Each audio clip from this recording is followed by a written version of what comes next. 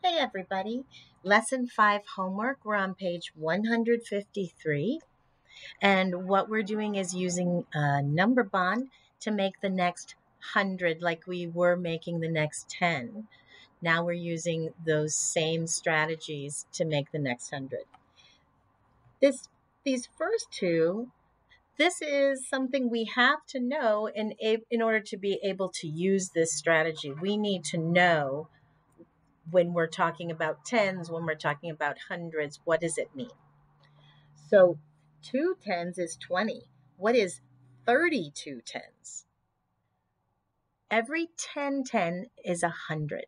So we have 3 groups of 10. So that's 300 and then 2 tens left over. So we have 320. It's kind of like just putting a 0 at the end. Here we have 52 tens. So again, that 2 tens, that's 20, but we have 50. Every group of 10 is 100. So we have 5 groups of 10. So we have 500 and then the 2 extra tens. 520. And again, it's like putting a little 0 right there at the end. So now we're going to use that knowledge because we're more comfortable with those smaller numbers sometimes. 19 tens plus 11 tens. It's easy to see that if I took 1 away from here and gave it to this one,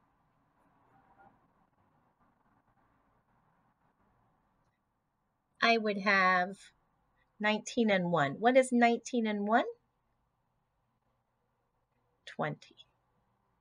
And then I have to add in this other part. So I have 20 plus 10, 30 tens.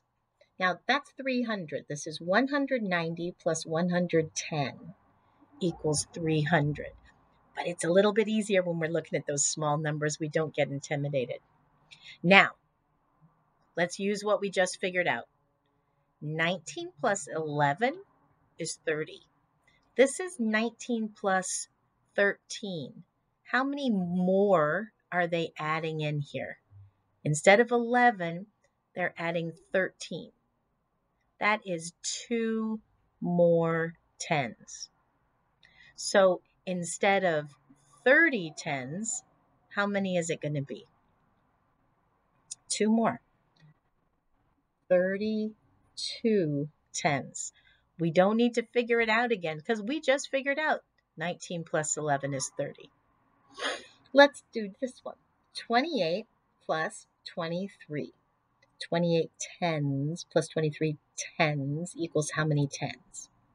Which one of these numbers is closest to the next 10 or the next 100? 28. How many more does it need? 2 more. I'm going to take 2 from 23. If I take 2 away, then it's going to have 21 left. We're going to add those 2 together. So 28 plus 2 is 30. Now we have 30 and 21. 1 and 0 is 1. 2 tens and 3 tens is 5. So now we have 51 tens. That's 510. Okay, here we have 28 plus 24. Instead of adding 23, we're adding 24. So how much more is 24 than 23? The difference is just 1. They added 1 more. So we can just add 1 more to our sum here and know that this is 52. It's going to be 1 more than 28 plus 23. All right. So now when we're using it into the hundreds instead of simplifying it into tens, we're going to do that same thing. We're going to decide which number is closest to the next 100. So in this case, 90 is closest to the next 100. So it needs 10 more. You take 10 out of 180 and you get 170 left. 90 and 10 is 100. We're going to write that simplified equation down here. So now we have 100 plus 170. 0 and 0 is 0. 7 and 0 is 7. 1 and 1 is 270. All right, now we're going to do it for ourselves. Let's take a look at B. We have 190 plus 460. Which of those numbers is closest to its next 100? 490 again. 100, sorry, did I say 4? 190 is very close to 200. How many more does it need? It needs 10. I'm going to take it from this other number. And I'm going to put the 10 closest to the number that I am adding it to. If I take 10 away from 460, if I take one of those 10s away, I'm going to have 450 left over. So those are my two parts.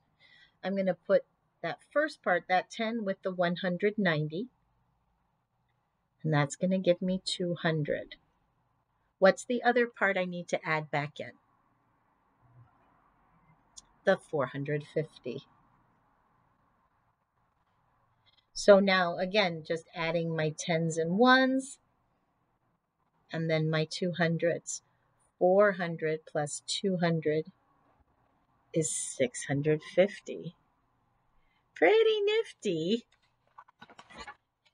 You can just make a simpler problem.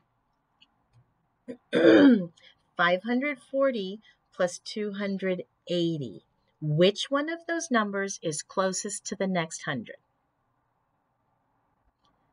280. How many more does it need to get to the next 100? And if you're having trouble with that, please remember you have to learn your number bonds to 10. Because whether those are 10 ones or 10 tens or 10 hundreds or 10 thousands, those are always going to be a strategy for you to use. So now instead of making the next 10, we're making the next 100, and we still need 8 plus 2. 8 tens plus 2 tens, which is 20. So you really have to learn those friends of 10.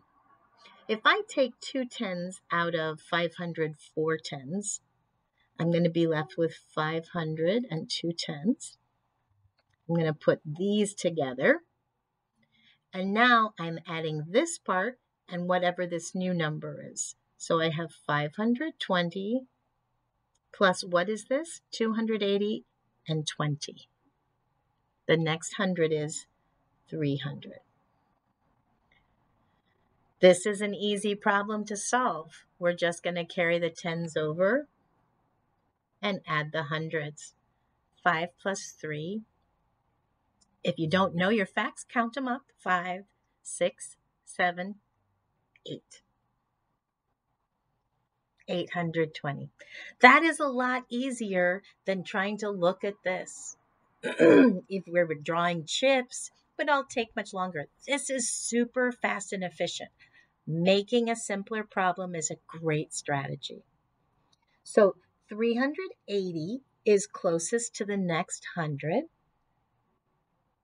I'm going to take how many? I need 20 more. That's going to leave me with 410. You notice I can put that 20 on either side. I'm just putting it on the side closest to the number I am giving it to. So 380 and 20 is 400. I almost wrote 300. That's how you make mistakes. 400 plus 410.